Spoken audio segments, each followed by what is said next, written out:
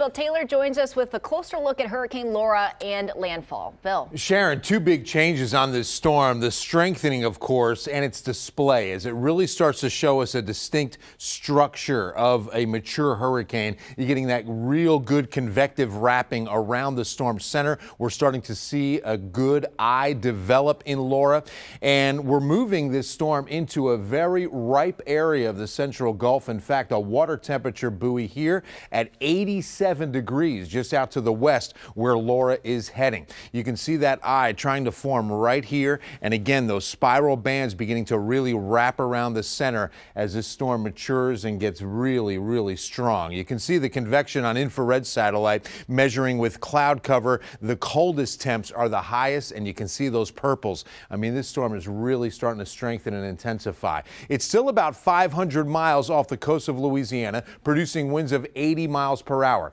We do expect Category 2 status by tomorrow and Category 3 status at landfall. Moving west-northwest at 17 miles per hour brings it on shore sometime between 1 and 2 a.m. Thursday with, again, 115 mile per hour winds. We've got team coverage on the impacts for Texas and Louisiana coming up. But in the meantime, make sure to download the KENS 5 app.